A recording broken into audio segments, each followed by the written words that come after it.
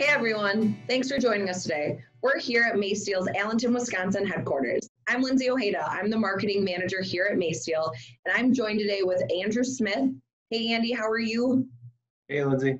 He's our design engineering manager, and he has over 12 years of manufacturing experience. I'm also joined by our special guest, a recent Maysteel alumni, Bob Kinsey, who has over 47 years of sheet metal experience. Hey Bob. Good morning, Lindsay. How are you? Very good. Good. So we love to go on site. We love to collaborate with our customers, and that's difficult right now. So we said, hey, let's go virtual. So bear with us. This is our first live virtual experience, but we wanted to talk about the things our customers have questions about. And one thing we get quite a bit is, how do I speed up production on my sheet metal enclosure or kiosk or cabinet? And how do I reduce costs? So I'm going to leave this to the experts. How do we do that, guys? By using our established DFM techniques, or design for ease of manufacture techniques. Let me give you an example. Here we have a small fan enclosure consisting of 13 different pieces to make it. By using these established techniques, we have the same enclosure which now consists of 6 different pieces. Lower cost, ease of manufacture, able to handle the ramp properly if you need to have a quick turn on, get a lot of parts, we can do that, and less quality issues as well. Awesome. So Bob actually collaborated with us on a recent blog. I love to use our in-house experts because I'm not an engineer. They definitely are. And one thing that we went through are 7 actionable items that our customers can take to reduce costs and speed up productivity. So we're going to go step by step. Don't worry, there's time for notes. You can leave questions in the comments. So the first one that we have is, don't overload your enclosure with fasteners or hardware. Can you guys speak to that? Yeah, definitely. So one of the things that comes across is just general knowledge as far as what you can and can't do with sheet metal. A lot of areas as far as trying to fasten on support brackets or mounting things within your enclosure, that comes up almost in every assembly we see. What we see a lot of, and when we're talking through upfront designs, is just a nut and bolt type of design. It works, but it's extra hardware, it's extra set of hands to hold things. Sometimes you don't always have the access to get the tools in there to hold that. What we look at and things that we try to implement and work with our customers is different form features that you can work into the parts. Things like extruded holes or pressed in hardware, or maybe perhaps redesign a joint so that it locks into itself rather than trying to count on a nut and bolt to hold it together. I've got a great example here of a fan guard that the original design was actually a rivet with a washer to hold the actual guard on. By implementing some of these design for manufacturing techniques, if you will, that Bob touched on, we actually broke it down to make it all in one form feature. As you can kind of see here, this is the original design. So you can see there's a washer on the back side, and your rivet goes through the front. So we lost you there a second, Andy. Can you pull that back and tell us what we were looking at there? Yeah, so the original design that we received from the customer, we have a riveted design where it rivets through the sheet metal, goes through the fan guard, and then holds on with the washer. Awesome. Got it? By working with the customer, we actually came up with a form feature we can implement into the part that holds that guard in place. It eliminates the extra assembly step of putting the rivet in. It also makes it a lot easier as far as automating that design, because in this particular assembly, you have 3 of these fan guards that go all the way across. So there's 12 holes total that go into this part. That's 12 rivets and 12 washers. We've actually brought that in as an extruded hole that does the same thing with no hardware at all. You can kind of see here. Awesome. And everyone can see where Andy's pointing to right there and the difference between the two. That's a great example. It's nice that they can actually see the difference between before and after. Number 2, I like how Bob phrased this one. Go easy on the number of bend radii. I'll let Bob take that one. Well, every time you take a part, you have to put a bend in a part. You have to use a tool to do that. If you change the radii in a given part, and you have, let's say, 12 different bends, you may have to use 12 different tools to get the part to come out properly.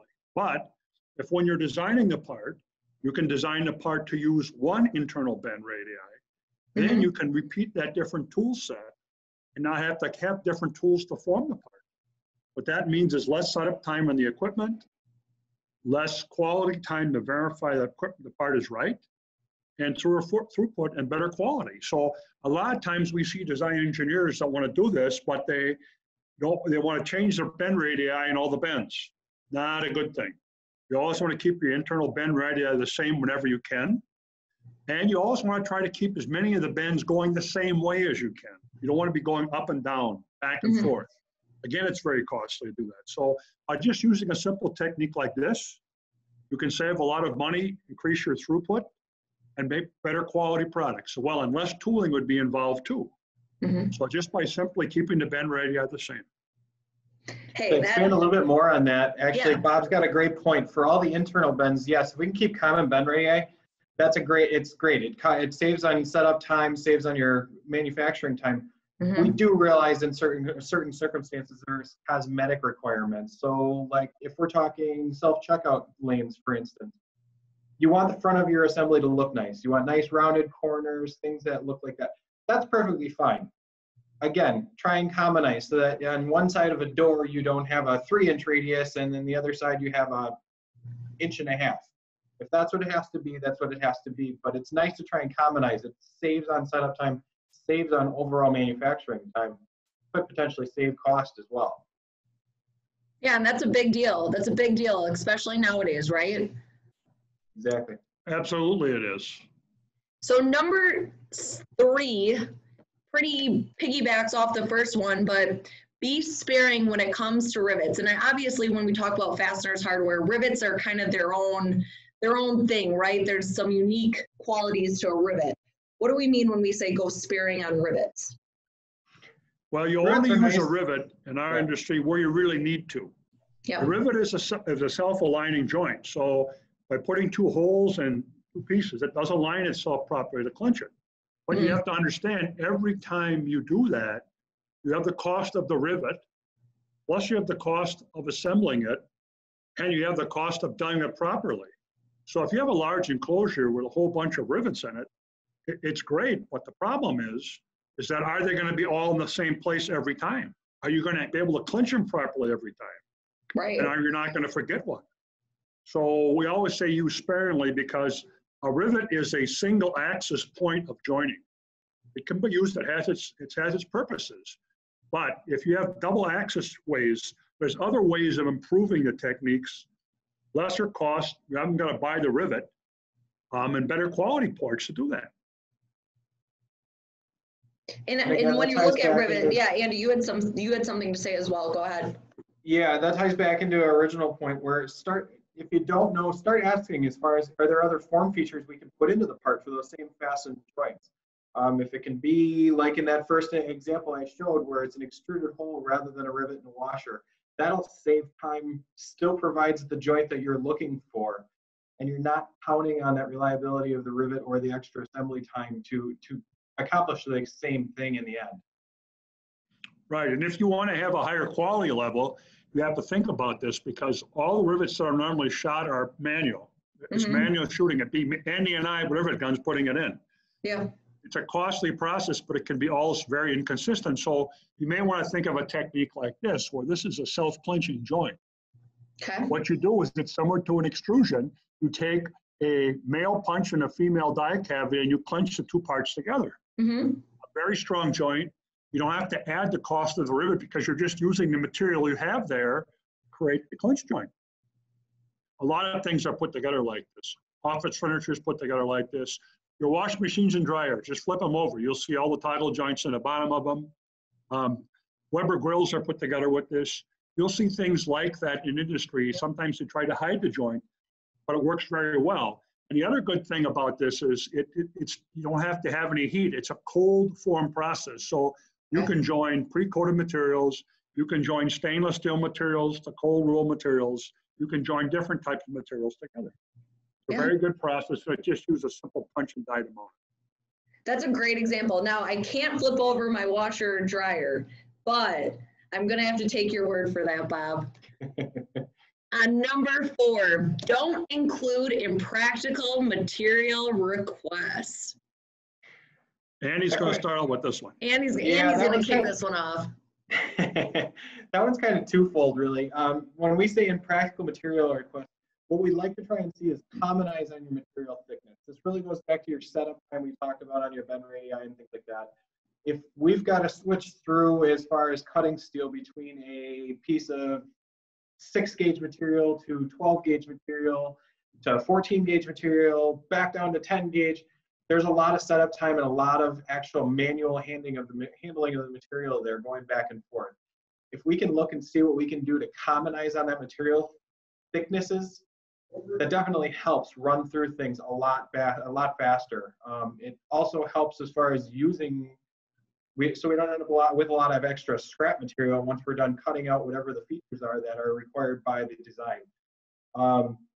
Another thing, and Bob will kind of touch a little bit more on this, the actual material itself. Take into consideration what's really needed. We can handle anything from stainless steel to carbon steels to, if you ask, we'll try it and we'll see what we can do anyways. What you run into, especially when you start looking into your cosmetic situation, if you're going to start looking at bright annealed stainless steel, you got to be able to handle that without getting any tooling marks or scratches, and stuff like that is going to happen in a manufacturing environment. It takes time to go back and clean up that design when it's done, so you get that mirrored-like finish that you were hoping for in the beginning. If there's other things that we can implement as far as maybe a painted surface as opposed to that stainless steel, or if another material would suffice, something that might be easier to work with, in the end, it saves time and, again, potential to save cost. Yeah, generally when you have a special material call out, usually there's like a 40,000 pound minimum draw from a mill or a service center, and like 10 to 12 weeks lead time. So you got to really be careful when you do this stuff. Only use it when you need it, especially if you need a draw quality material. That can be more expensive, more lead time as well, but sometimes you have to have it. But only specify it when you need it. The other thing is the stainless that Andy talked about. A lot of times, in times past, everybody wanted to use 300 series stainless. Okay. Very good material, good for food grade. It was just thought to be the standard. But if you have a product like bumpers that go on some checkout lanes and stuff, they like the stainless, they like a grain stainless, but you don't need 300 series stainless. It's very costly. 400 series, which is a little iron in it, it's magnetic. Hey, that's good enough. All knives are made of 400 series stainless. They're not 300 series stainless, a lot of them. They're all 400 series stainless. Pocket knives, jackknives, they're all made of 400 series stainless. They seem to work pretty good. So in the bumper situation, 400 series stainless is fine. Why pay for all that extra when you don't need it? Right. So always got to think about the material types. Right, that makes sense. That expands on it, because I was wondering what an impractical material request was. So use it when you need it is what I'm hearing from this. And if not, try to find an easier way that'll help you cut costs and speed up your timeline. And you can always ask us too. I mean, that's what we're here for. Yeah, we are. And like I said, leave questions in the comments. Let us know, and we're monitoring. So we'll be answering some of those on our YouTube channel as well. Opt for powder coating, not wet paint. So why powder coating instead of wet paint? And again, we're talking enclosures, kiosks, cabinets, those types of things. Well, powder coating is very robust. A lot of the outside products you see, lawn tractors, green enclosures that sit in a subdivision, are all powder coated. Why? Powder coating is more friendly to the environment. It's hard, once it's gelled, it's very hard to get off. And it's actually more cost effective by doing it like that, because you can put it on much easier by using electrostatic powder coating. And it can be cleaned up easy with a vacuum cleaner. You put it in a drum, whatever the leftovers, and you can just dispose of it. If you use wet painting, now you have a whole different thing you have to deal with. You can't clean it up and just throw it out. You have to have it recycled, reprocessed, more time consuming to put it on. And it's a lot more expensive, and it's not clean for the environment. What goes up the stack is not real good, and then you have to have so many VOCs to actually do this stuff. So coating is normally used a lot in automotive painting businesses because they can still do it to use a lesser amount. But when it comes to our business, you want to use powder coating. It's a much more durable process, more cost effective, and it really gives you a nice finish, whether it's a wrinkle finish or it's a gloss finish. You can do it either way. You can do the same things as wet painting. So that's why we recommend powder coating. And what about custom colors and things like that? I know we get a lot of questions on, when we do things that go into brands or matching brands, powder coating has that type of versatility as well. Oh yeah. A number of our painting suppliers have actual charts that use established colors. So first we try to have a customer try to use one of the established colors that's already by a company. That's the easiest. If it isn't, then we can go to that as long as we have the color chip you want. We can send it to our suppliers and they can create a color for you. The first go is always a little more because they have to get it matched and approved. But then after that, powder coating is readily available within 3 or 4 weeks to get it and to be processed more from that on. So you normally can paint everything in powder coating. You could paint a liquid. It's just that sometimes you have to have the first color established to do that. Yeah, we definitely see that a lot in designs. Sometimes a customer comes to us and knows exactly what color they want. So they'll send us, hey, it's this specification, here's the details, see what you can do for a color match.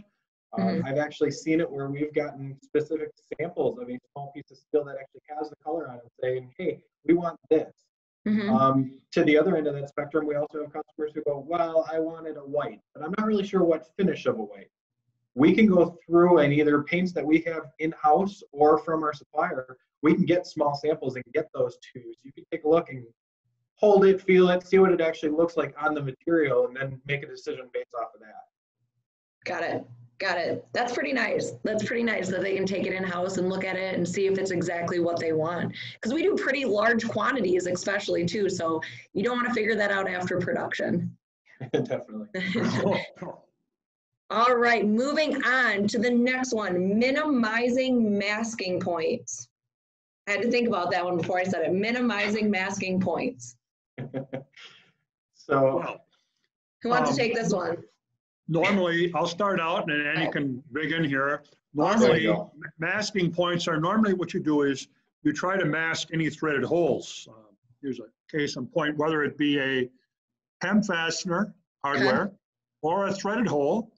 The normal procedure would be to put a plug mask, a silicone mask in there, which is kind of standard practices. But you have to understand, every time that mask has got to be put on, a human being puts that mask on and takes the mask off.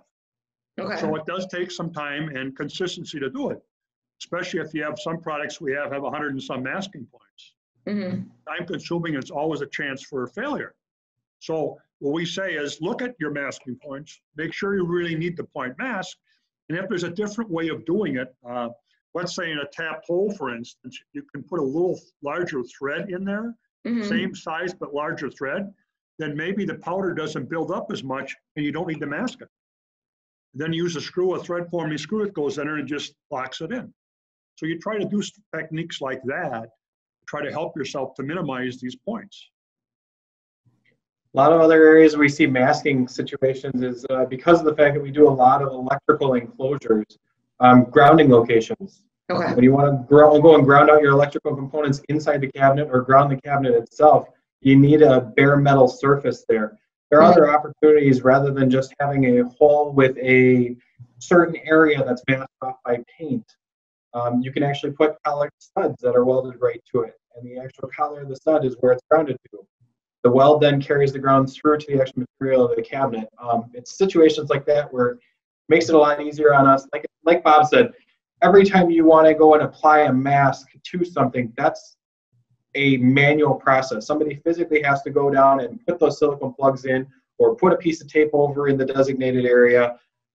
We realize that does still come up. That does still need to happen in certain situations. We try and make it easier on ourselves as far as manufacturing abilities go by perhaps doing a laser etch in the material to outline the area that needs to be grounded, whether it's a 1-inch diameter circle around a hole, or we see a lot of squared out patterns where they've got a grounding pad that goes in there. It's still possible. There's still possibilities. There's still a reason for it. But where we can suggest alternatives, we'll see what we can do to help you out. Awesome. And is there an aesthetic plate to masking points to keep in mind? When you're looking at masking points on an enclosure, is it something you're going to see on that enclosure? Typically, these are interior points inside a cabinet. Got it. Like I said, a lot of times it's for grounding situations is where we see it most. Got it. Yeah, Got it. I'm telling you, I learned something new every day from you two. Every day.